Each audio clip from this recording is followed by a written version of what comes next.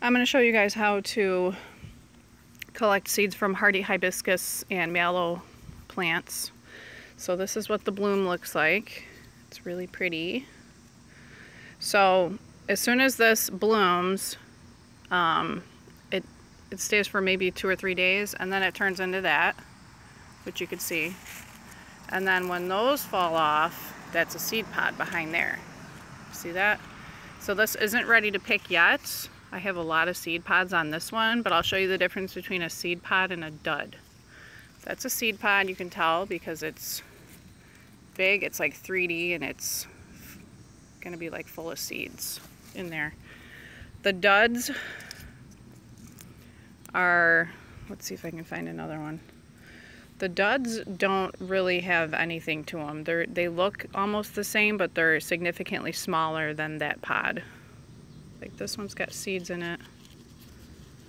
You can open that up, that's a seed in there.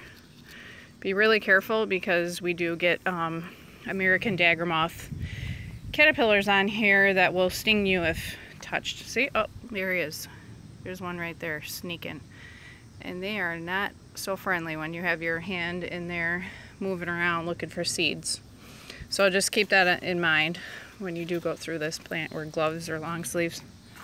Let's see if I can find another one. I just had a bunch. Okay.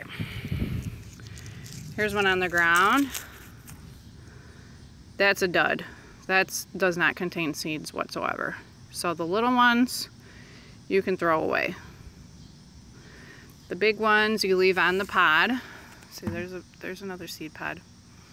Those are gonna ripen within the next few weeks. Clip them off into a buckets, because you'll have a lot, and then let them dry out on a paper plate. Crack them open, and then shake them in a bucket with a lid, and then you're good to go.